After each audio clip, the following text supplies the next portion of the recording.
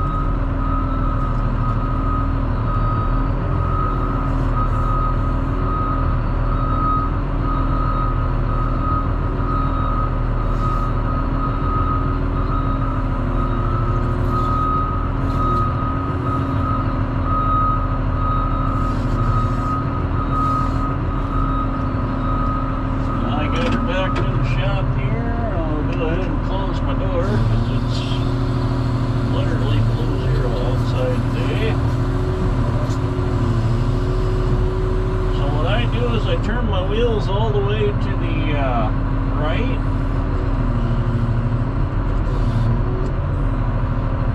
and then I lean my wheels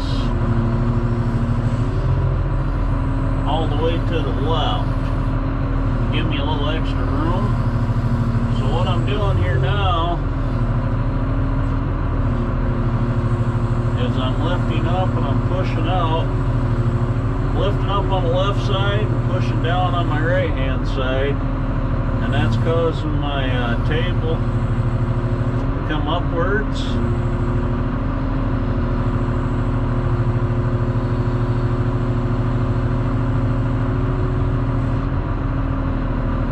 And then I'm bringing my circle back down also.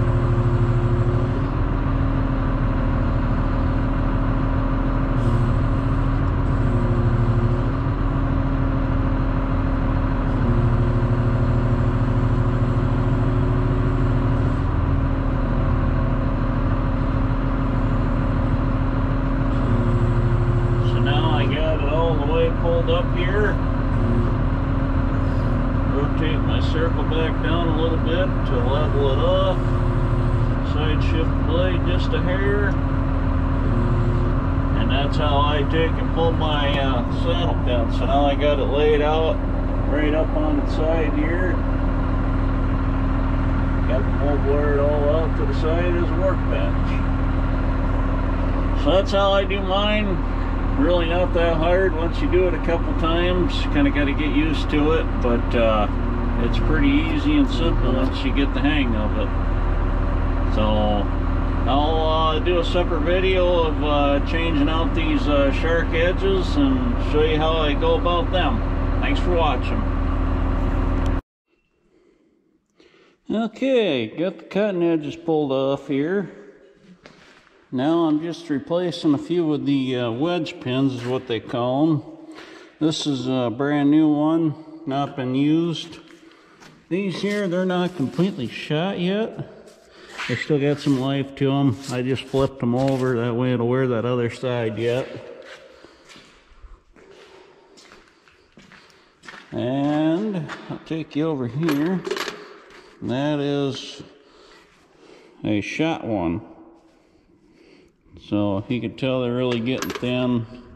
This one's actually worse yet. It's just about wore through here.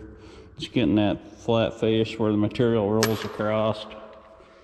So I'm just replacing a few of these pins here, and then I'll clean the frog up with my wire wheel, and then we'll go back on with the edges so we can go back out and blade next week. So it's pretty simple to replace these. All it is this mounting board stays on the frog, and then you have these little plates back here. You simply just put your, try to stick that on the mount there. So all you do is stick your wedge pin through there, and I'll grab my impact, tighten that up, and then you got your plow bolt all the way through there, and then that's what holds your cutting edges onto your mounting board. So pretty straightforward as far as that goes anyway. I got a set of regular, these are called the Ram, and they're just a regular steel blade. I got the P300s, and these are the ones with holes. They do a really nice job in the spring for blading wise. And then I had a set of carbides on here, and this township has a lot of bad rock in it. And I don't really particularly care for these carbide edges because there's no hard facing on the front of them, and they chip very, very easy. This one here is in pretty good shape, but if you come over to this one, and yeah, not so hot. Got a big chunk missing out of that one. Carbide's gone. That blade's pretty well garbage. Not much you're gonna do with it. The Sharq system's got its pros and cons. I like it for in the spring of the year, for grooming up the roads. It's really easy to switch back and forth to a regular steel edge, or you know, put the like the P300s on and go out and groom with them. Cut washboards and everything. That does a nice job. The only bad thing I don't like about it is with this mounting board on here and the wedge pins, is it does not scour worth a crap, and you have to scrape your moldboard just about all the time, and it really gets annoying. So I really don't like that, especially doing dirt work. It's horrible. So I went and picked up a set of my inch double carbide with the hard facing on them. They're a very good edge here. I had really good luck with them. So got these picked up yesterday. It's about 2,160 bucks for 4 of them, about 540 bucks a piece. So yeah, they're not cheap, but we should easily get probably 3-4 years out of these, and it'll be well worth the investment in my opinion. So I'm just going to keep the Sharq system on here till about probably the end of May, and then I'll take the mounting boards off and then put my carbide edges on, and everything will be good. So I'll knock out these here. I'll show you what it looks like going back on. Okay. So going back on with the regular, what they call a ram, and that's a regular 5/8 blade. Pretty much all it is these wedge bolt, or the wedge holds the blade on here. So all you gotta do is just throw it on through these pins here, and then there's a little notch right here, if you can see that where my thumb is. That has to go up towards the moldboard. And you just pretty much slide them in like this here. Just grab our wedges. There's 4 fur blades, so it's relatively easy to put on. Make sure that's always pointed up.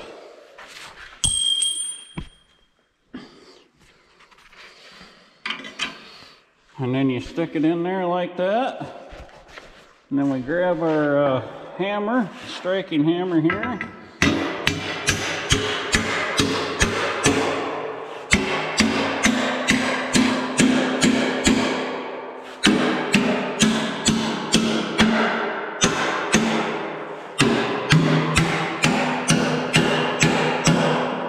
And simple as that. You got your heads on there.